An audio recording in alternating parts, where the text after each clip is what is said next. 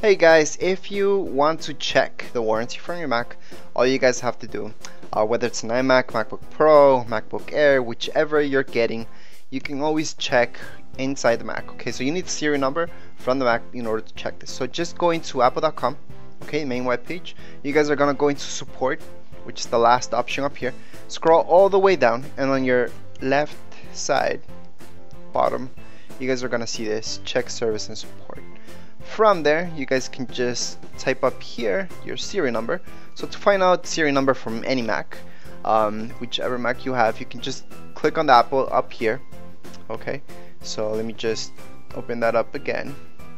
So just click on the Apple. I'm gonna zoom in on it and about this Mac, and from there you guys will be able to see the serial number. Okay, so that's down here below, and from there you guys can just copy it.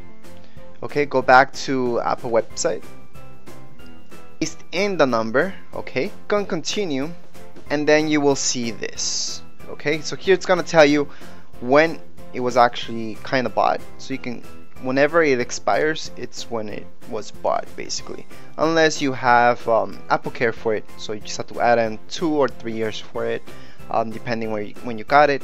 So this is the only way to check that's really reliable and true, to see the Apple Care and when the Mac was purchased. A lot of people tell you that the Mac was probably only 11 months old or 10 months old or even less, and it always turns out that they're a year older than they are, maybe even 2 or 3 years older than what they're saying.